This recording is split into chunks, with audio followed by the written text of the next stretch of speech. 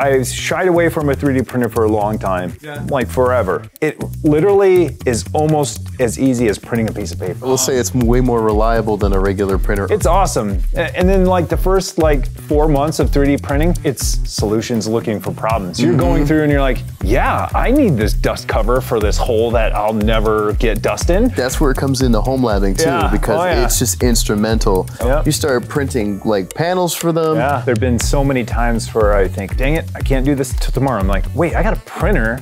And I look and there's like 15 variations of this adapter that I need. I'm like, oh yeah, this is so great. And it's such a good feeling to be able to like produce something inside of your home that you can use. I was holding on to this hose that had a nozzle that broke. This season I was like, oh yeah, like I can probably print that thing. And I printed it and put it right on and it works like new. It's just like incredible how many things you can fix or create with 3D printing.